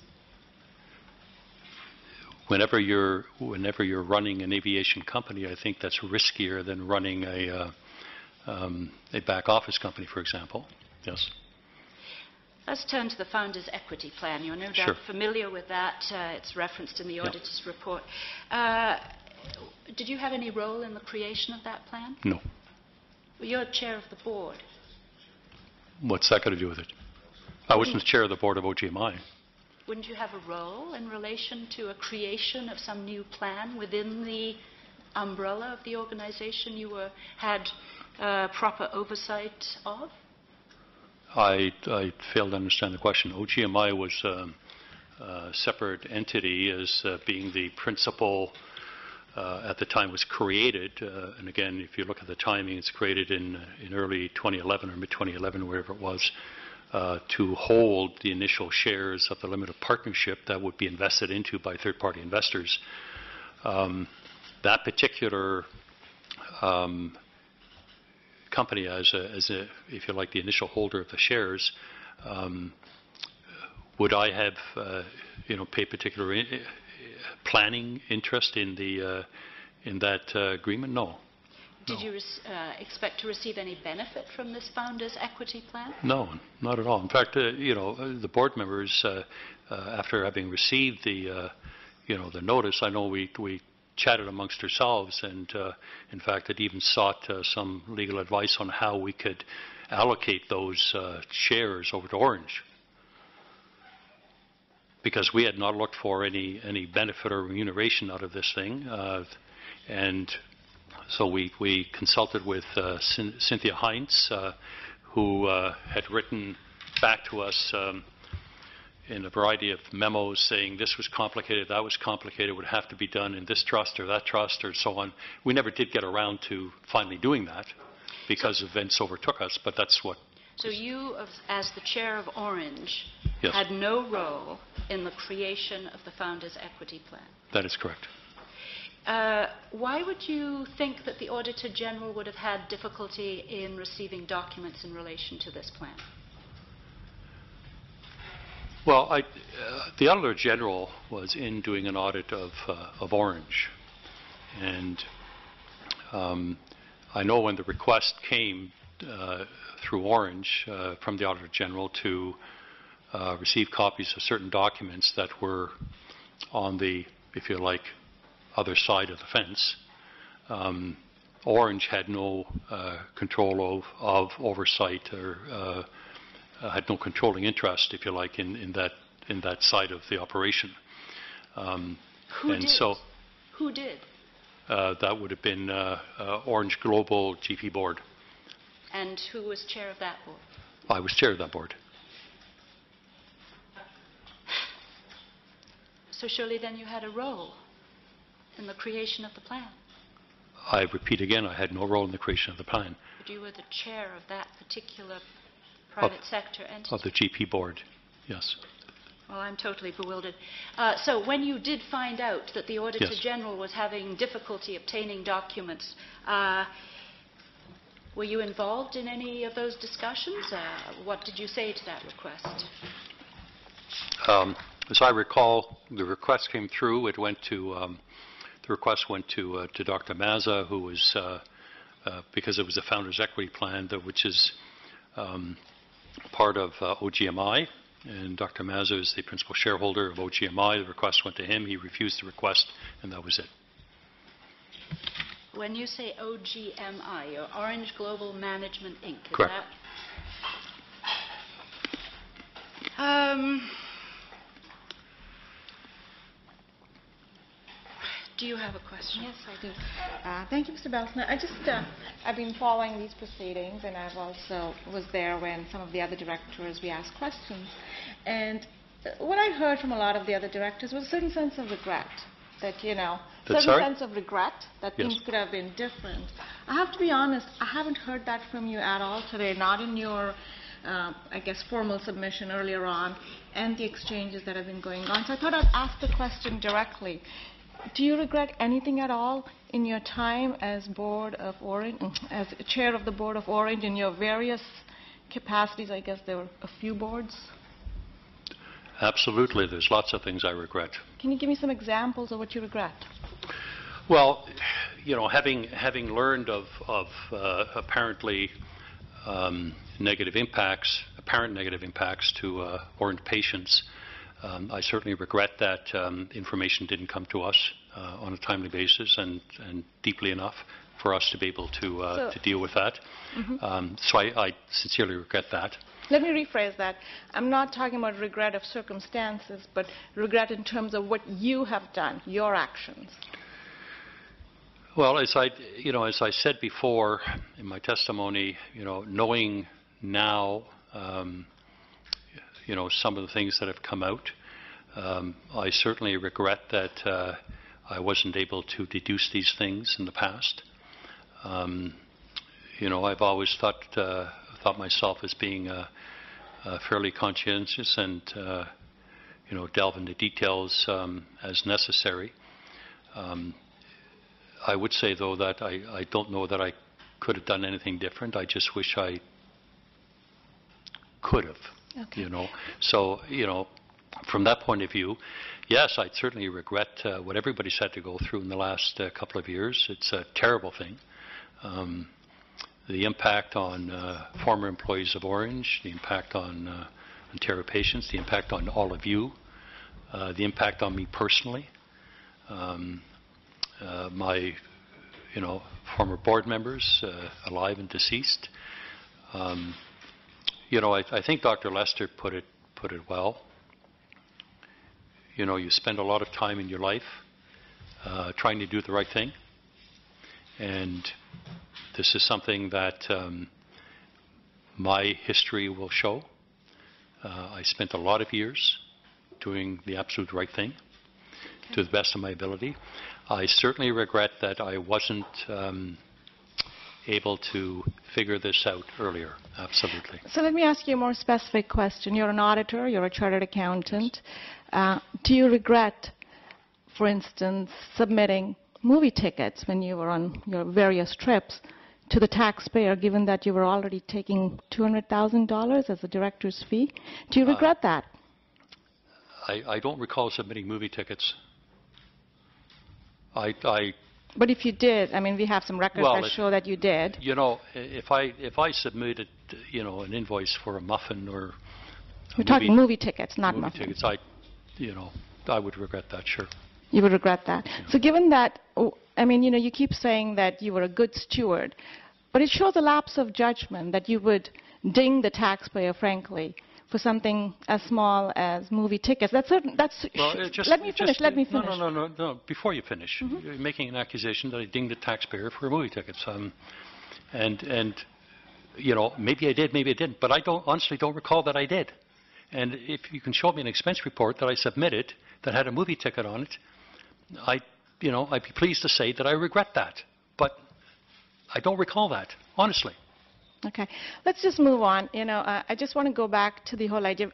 Earlier in your testimony, I heard you say that of the 1,500 hours in the last year that you spent on board work, the bulk of it was for not-for-profit, on the not-for-profit area. That's what I heard. A lot of it was on the charities, yeah, Orange Foundation, and so on, yeah. So given that the bulk of your time was for not-for-profit activities, how do you justify a $200,000 director's fee for the for-profit organization where you spent, according to your own testimony, very little time? Well, I didn't say I spent very little time. I spent a considerable amount of time. You know, my time is very adequately recorded in the board minutes, where I attended every board meeting, every committee meeting. I think it's fair to say that if my attendance wasn't darn near 99.9%, it would be unusual. And there were a lot of meetings. My time is also very well spelled out in the invoices that I sent for additional fees at $250 an hour for specific duties as requested. Not padded, not overinflated, you know, and lots of time that I provided to promote Orange, to raise funds for Orange, to, you know, so I don't understand. How many board meetings for the for-profit entity would there have been in that one-year period? At a minimum, you would have 4 board meetings, 4 meetings of the Operations Committee, 4 meetings of the Compensation and Governance Committee, 4 meetings of the Finance Committee. All on different dates or same day, but just different They meetings? would go over continuing days. We tried. It's not always possible. For example, you know, obviously you couldn't have an Operations Committee meeting and a Finance Committee meeting the same day as a board meeting. It just didn't make sense because, you know, you need to kind of deal with information changes and so on. Meetings were scheduled as information was best available, you know, through dealings with the board secretary and so on. Just wondering why you needed 4 compensation meetings. Well, Sort of speaks to your priorities, I guess, but. Well, it does, because if you recall, or you may not recall, that compensation included the rather difficult matters of union negotiations. And quite a number of the staff at the organization were part of CAW, OPSU, and then the other organization I can't remember that deals with pilots. And so, in particular, you know, there were some periods of time when there were extensive negotiations going on between then Rhoda Beecher, who represented the company, and the various unions that impacted all of the companies. And so the board, through the Governance Compensation Committee, received, as necessary, quite a number of updates and updates on the issues that were there. Okay. The most difficult, I can tell you of those, the most difficult of those issues had to deal with paramedics and their union. Simply, I get you the get the drift. idea. Yeah, I get. Okay. I'm just going to move on to the idea of using taxpayer dollars to Sure. fund a for-profit organization. So, you know, I know you keep saying the money came through the performance agreement, and technically you're right. But at the end of the day, the money that came through the performance agreement is taxes that I paid and probably you paid. Right. So I'm just wondering, as a chartered accountant, as a trained accountant, surely there's a Chinese wall. You have the for-profit, You have the not-for-profit, the taxpayer funds the not-for-profit in socialized medicine. Now we're moving into a territory of for-profit. Why would you, given your fiscal fiduciary background, why would you authorize the flow of taxpayer dollars to a high-risk venture in the for-profit world instead of going to the markets for seed money? Well, no, we precisely went to the market for that high-risk venture. When we initially created the two for-profits, Orange Peel and Orange Air, Orange Peel was initially created as a for-profit in order to give the company, Orange, or the group, the flexibility to conduct management consulting, paramedic training for others, and to flow those monies back into the operation. No, I get the intent. I'm asking, why would taxpayer dollars be used? I'm just trying to understand, were you a good steward of taxpayer dollars to move money to a for-profit venture? That's all I want to know. Not what your company was going to do and the great plans. Just ideologically or philosophically.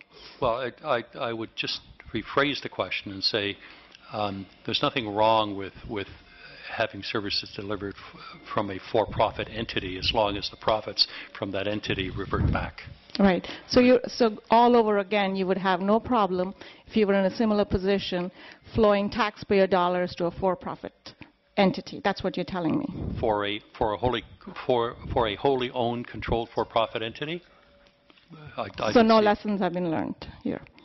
Well, there's certainly some lessons that have been learned. I mean, certainly, I would, as I said in my testimony, I would certainly suggest that the performance agreement that was signed back in 2005, 2006, I don't think it was the best agreement.